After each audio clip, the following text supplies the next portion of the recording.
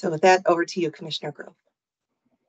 Well, thanks, Lisa. Good morning, everybody. It's good to see you all. And thank you for accommodating the switch in times. We moved this a little bit earlier today because the governor's budget is coming out on the economy in just a half an hour. So we have a packed day as it relates to Minnesota's economy. And Happy New Year to you all. It's good to be here in our first month of the new year and share the latest news on Minnesota's economy. The release just came out, so you probably either haven't seen it or you'll need to go to DEED's website to do so, mn.gov/DEED. You'll find it there. I believe we just published it. But we'll walk through it here, and then excited to take your questions as well. And I'm joined by my colleague, our economist, Orion Cassell from our Labor Market Information team to partner with me in this conversation. So as you'll see when you look at the data, Minnesota did take a holiday break from our long streak of job growth over the last 14 months in December, and we did lose jobs in December, about 5,200 jobs down in the state. But that doesn't really tell the whole story. It was actually kind of a weird month. We gained 900 jobs in the private sector, but in government, we lost 6,100 jobs. This is really unique. It's not unheard of to lose so many jobs in government in 1 month, but it did definitely catch our eye because, of course, the private sector gained jobs. So it's kind of a mixed story there. As you may be asking, how do we lose 6,100 jobs in government in December? We're still unpacking that. I will say it was almost entirely in local government is where we saw those losses happening.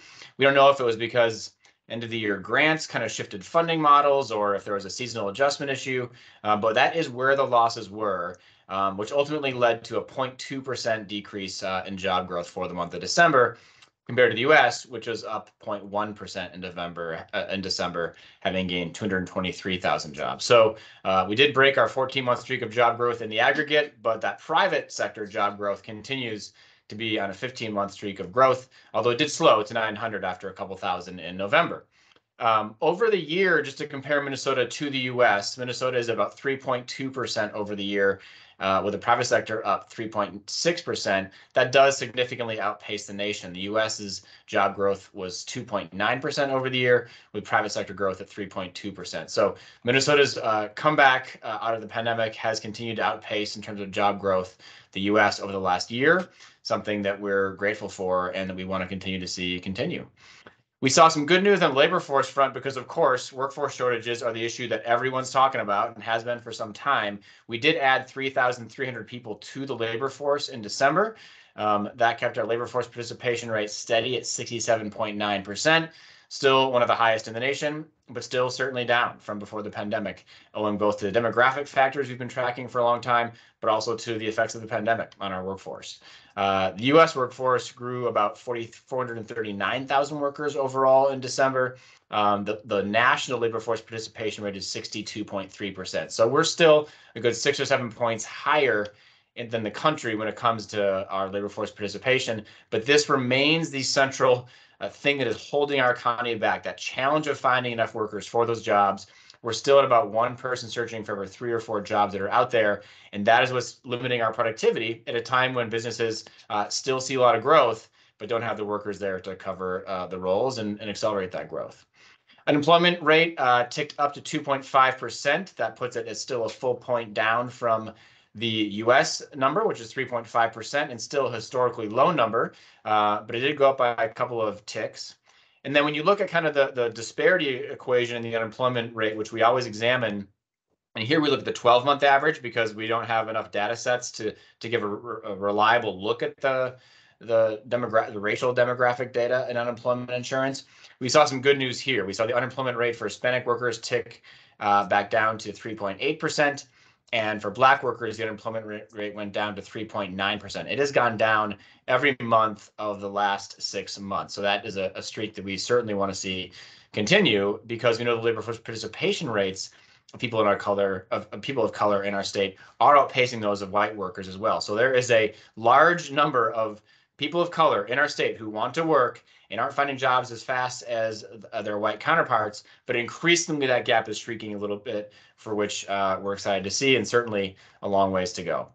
So I think in summary, obviously kind of a weird month with that job dip overall, but the private sector did grow. We haven't seen massive reports of layoffs. There were a few kind of near the end of November, early December that were on our radar, but there weren't a slew of them over the last month and a half. Obviously, as we begin the new year, like every state, we are monitoring the economic conditions very closely. We know that the Fed's actions are designed to curb inflation and try to prevent a large recession, but rather encourage a soft landing to the inflationary challenges that we face. We hear about it from employers all the time, and whether it's wage growth or trying to eat some of the price increases, that is a challenge they're facing, as well as for consumers who continually are paying more at the grocery store and the gas pump. So all that said, I'd say what you will see today in just 30 minutes is a budget for the governor that is really bold on where we go from here in our state's economy, from workforce development to economic development to how we take care of our workers and encourage businesses to come and grow in our state. We've got just a great package, we believe, of really bold initiatives that are well timed for the beginning of this new year as we look at the legislature and what we can do together to grow the Minnesota economy for everyone. So excited for a lot of economic news today. Grateful for you all for joining us. I'll turn to my colleague Oriane Casal to go into some of the details, and then we'll take your questions. Thanks, Commissioner. So as the commissioner said, Minnesota lost 5,200 jobs in December, with all the losses in government, actually in local government, and it was local, specifically looks like it was local government, not education. And so local government basically lost 6,100 jobs, with the private sector adding 900 jobs over the month. The unemployment rate ticked up 0.2 of a point to 2.5% in December, with the addition of 6,287 unemployed people. Minnesota's labor force grew slightly. It grew by 3,400 people. The labor force participation rate remained the same as November at 67.9%. And over the year, so since December 2021, we have added 45,572 people to the labor force. So that's up 1.5% compared to 1.5% in Minnesota compared to 1.6% nationally. Next slide. The unemployment rate dropped for Black workers to 3.9% and ticked down for Hispanic workers to 3.8% on a 12-month moving average basis in December. The unemployment rate ticked up for white workers to 2.3%, and all were below their level of February 2020, just prior to the recession. Next slide. The labor force participation rate for both Black and Hispanic Minnesotans rose in December. 70.7% of Black Minnesotans age 16 and over, and 75.3% of Hispanic Minnesotans are in the labor force. Both rates are slightly below where they were prior to the pandemic, but higher than that of white Minnesotans. So for white Minnesotans, their labor force participation ticked down to 67.8% in December. And those are largely based on the age demographics of those groups. Next slide. So this slide goes back to 2002 to provide a longer term look at labor force participation and unemployment rates for men and women in Minnesota. It shows that both men and women have seen a decrease in their labor force participation rates, largely as a result of the aging population. Women were hit harder during the pandemic, those bumps there in December 2020 and 2021. In terms of their labor force participation decline and their unemployment rate increase. In 2022, women's unemployment rate declined faster than men. So those are the last 12 points on the graph. So women's unemployment rate dropped 1.9 percentage points over the year in December, compared to just 0.6 of a point for men. But labor force participation has risen faster for men, up 0.8 of a point compared to 0.3 of a point for women over the year. Okay, next slide. So as the commissioner said, over the year, Minnesota added 91,936 payroll jobs, up 3.2%, with the private sector adding 87,587 jobs, or 3.6% over the year. The private sector is slightly up from last month in terms of over the year growth. But the total, so total payroll, including government, is down because of the losses in government.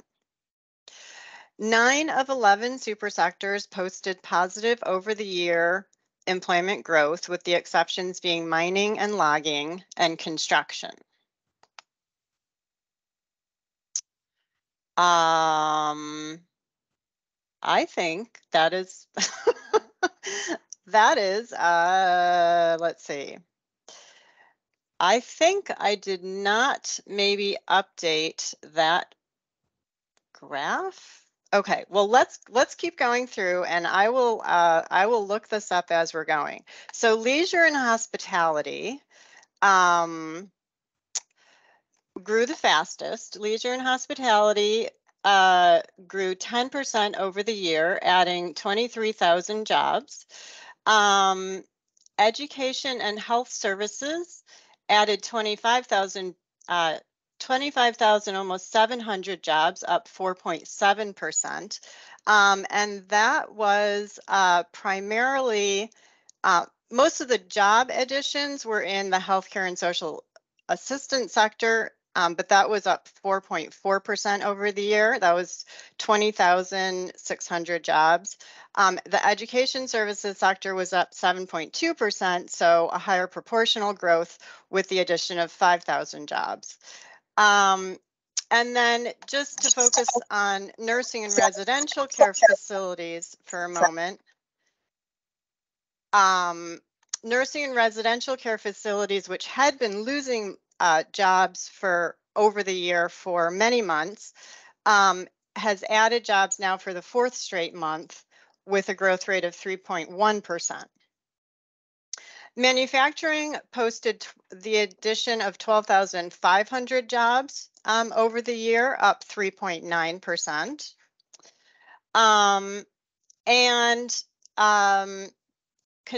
It was construction and other services that posted over the year job losses. So construction lost 3,500 jobs, down 2.8% over the year, and other services was down almost 1,000 jobs, or just 0.8%. So I think that graph did not get updated. That graph got updated, but my notes were wrong. Okay, we're good. So that's the story on over the year growth. We can move to the next slide.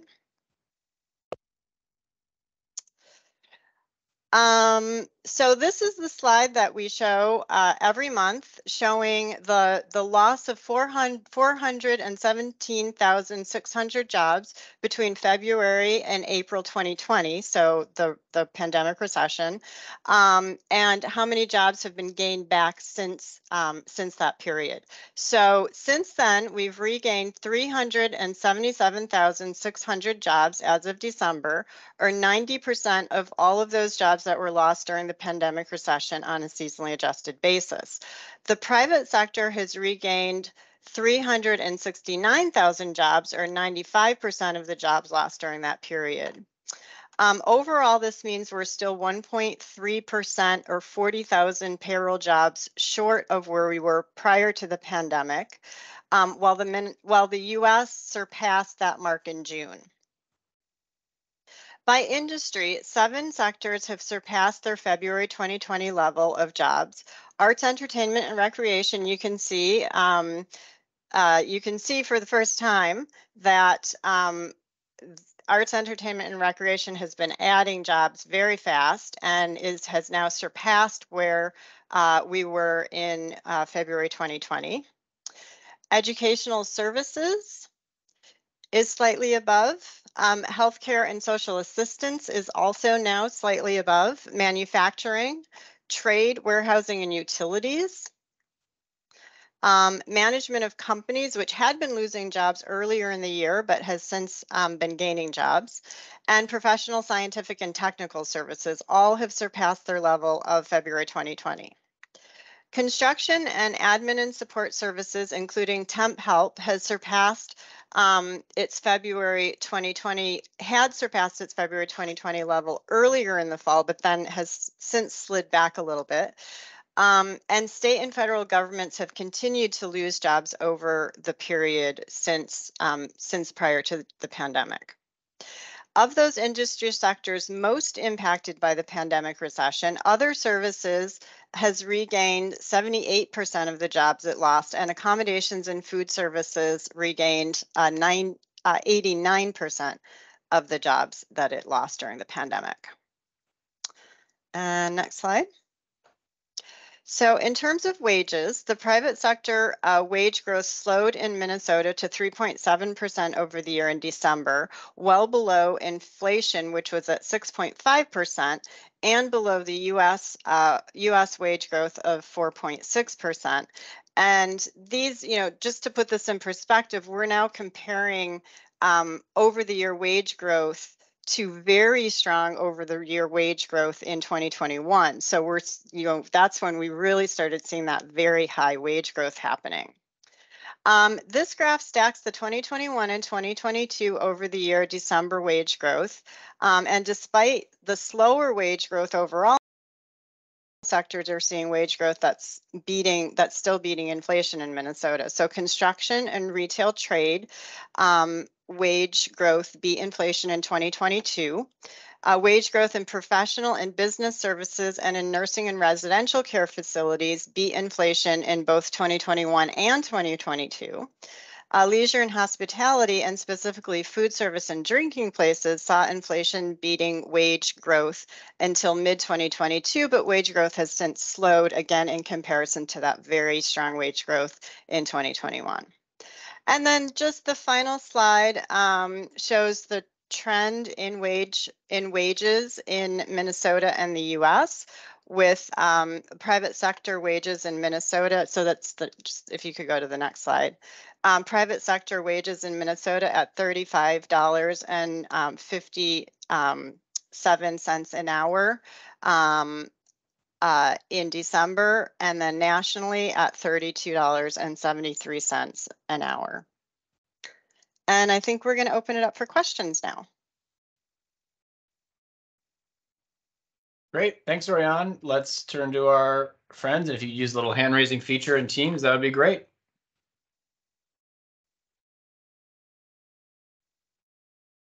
Kavita, let's go to you. Hi, everyone. Happy New Year. Happy New Year. I had a question about the increase in the unemployment rate. I think maybe in the last month or two, like there was most of that the increase in the number of unemployed came from people entering the labor force, and not necessarily from people who went from employed to unemployed. So I'm just kind of curious. I may be wrong about that, but I was just kind of curious if you can talk about like the uptick to 2.5%, like who are those mostly people going from employed to unemployed, or who are entering the labor force who were on the sidelines before, or is it a mix? And any thoughts about like where we're at still at 2.5%? It's still low, obviously, but it has been ticking up every month for several months now. Orion, why don't you take the data question, and then we can maybe both speak a little bit to the broader question of what 2.5 means in today's economy, because I think it's a good one. But we'll start with you, Orion. Sure. We have an additional 6,300 unemployed people, and we lost almost 3,000 employed people. So the labor force did grow. It looks like people have come. Part of that increase in the number of unemployed is people coming into the labor force. So that's, that's the good news. The labor force did grow somewhat in December.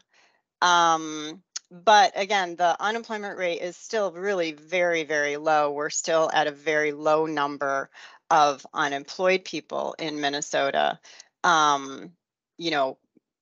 one of the lowest numbers we've really ever seen. So, Yeah, and I would just add to that. I mean, it has ticked up for the last few months, and it was 1.8, as you'll remember, kind of in late summer. That was always just kind of a shockingly low number. 2.5% still remains a shockingly low number in a lot of ways.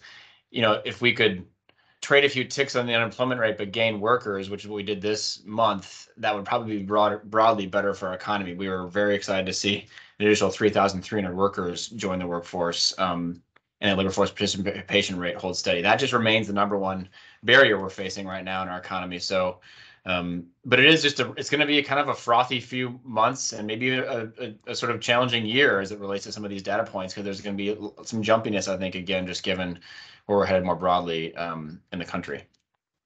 Ethan, let's go to you. Yeah, I'm just curious about that local government piece. Do we have any more to say about that? Is that a trend that we see every year around this time, or do we know what's going on there? Well, Orion, you may have some thoughts on this, but our first thought was, well, gosh, we would have thought local government hiring would have increased with all the snow we got in December, because snowplow drivers would be getting hired hand over fist just to keep the streets clean. So we were also a little bit surprised. I asked the same question of our team, where did this come from? Again, we think part of it might be a seasonal adjustment issue. Part of it might be sort of end of year grant shifting. We don't typically see 6,100 local government workers leave the workforce in December. But the data doesn't show us exactly what's going on here is kind of the big picture answer. And or I'll turn it to you if you want to extrapolate any further. But we haven't seen or tracked any signals of local government that would have given us reason to believe this would happen. So we're similarly scratching our heads a little bit with this one, Ethan. I don't know, Orion, is that a fair assessment? Yeah, we did add 4,000 jobs in November in local government, and then we lost 6,100 in December. So it's been quite jumpy, and some of that could be the seasonal adjustment not doing a very good job because of the previous 2 years where there was really a lot of jumpiness. Right. So we'll continue to track this and see what it looks like in January. I think that's probably the best answer that I can give. Thanks. Theo, let's go to you. Hey, a couple things here. First one, Commissioner, we've asked you for months, and you talk about this, that you have not, you do not hear from the executives that you talk to talking about mass layoffs. Are they talking to you about hiring freezes and maybe putting a pause on some of their hiring ambitions? It's mixed. I hear that in pockets, and we did see some layoffs kind of near the end of November, early December. I was looking at that data again this morning. You saw Packer Sanitation in Worthington lay off 121 people, kind of early December timeframe. Rexam Beverage in St. Paul laid off, I want to say close to 100, kind of in early December, and Turk over in Plymouth, manufacturing company, laid off kind of several dozen workers. So we have seen some layoffs, but I think that it's a bit of a mixed bag, because that supply chain navigation of getting the parts that you need to actually create the products that are pent up in demand, at least in the manufacturing sector, is getting better. And because it's getting better, I think employers are reticent to give up on workers that they have and freeze hiring when there's still demand. But I think that people are taking a look at what this year looks like and having different expectations. We released a survey last week, our kind of annual survey with the Fed, on expectations that manufacturers have for the year. And I think our expectation is that it's going to be a challenging one, and that hiring may slow a bit. So, we're tracking it. I think we're not seeing the kind of layoffs or hiring pause you'd expect in an economy that was thrown into recession, even with some of the GDP numbers that we've seen over the past 4 or 5 quarters. So it remains kind of a unique window in American economic history. And I would just say, for Minnesota, I mean, we remain a strongly diverse economy. We're grateful for that. We've weathered these things better than most, because we have a lot of different sectors of strength. And because of our labor shortage, we just have this pent up demand and concern of losing labor that is really just the loud chorus that I hear from employers every day. And so it might be different in a state where there's, relative parity between the number of jobs that are there and those who are looking for them. But we have 3 to 1 or 4 to 1. The demand really does seem to continue to to drive hiring. And we're hearing in our workforce centers every day that employers need workers. So it is a unique window, Theo. It's a good question. That was the second thing I was going to ask is, given that the labor force ticked up this month after I think 5 straight months where it was going down, is there a consensus yet that, I mean, we talk about, you know, the aging workforce and all this presenting these structural challenges. Is there a consensus as to where the labor force goes from here? Well, I'll tell you where we think it needs to go. There's a couple factors that we're heavily focusing on. You hear the governor talk about this a little bit later today when we talk about our budget. One is that we do need to get more people to come to the state, and we have been far too quiet as a state in terms of marketing for talent. That is something that we need to heavily focus on. We've got to change that demographic calculation and be proud and bold about the things that are great about living here. We know if we get people here, they end up staying, but it is hard to get them here, and the weather is a major factor. There are still a lot of workers hiding in plain sight, and there's a lot of workers that are underemployed. There are workers that are working 15, 20 hours a week at Amazon. They could be working more, but that's where their hours have sat. And I don't mean to call it Amazon. This has happened to a lot of different companies. But so there's some areas for growth where we think there's some underemployment, and so reskilling is really important. We also think that focusing on the industries where we see the biggest growth is really important. And one of the areas you'll hear from us in the coming days and weeks is this effort around kind of a drive for 5, focusing on the 5 industries that we see, looking at all the data, both have the biggest headroom for growth, have the highest paying jobs available given that calculation, and are a place where government can play a more forward-leaning role.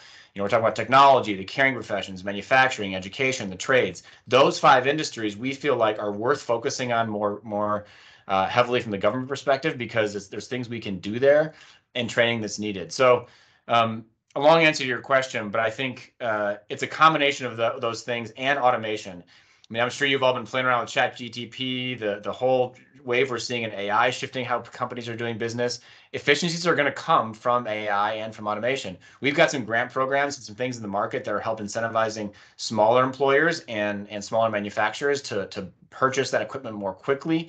We've got some loan programs we launched last fall. We have some training programs that have been around for a while. We are very bullish on automation as a trend for our state. You have to be when you face the realities that we have in Minnesota. So I think between getting more people here, up-leveling and finding jobs for those who are here, and automating as quick as we can, and then focusing on those 5 industries that I talked about a moment ago, that starts to look like, I think, a more laser-like focus on what we can do as a state government at a really unique juncture. So a lot of good work today ahead, and we hope some new dollars and new energy from the legislature to get it done.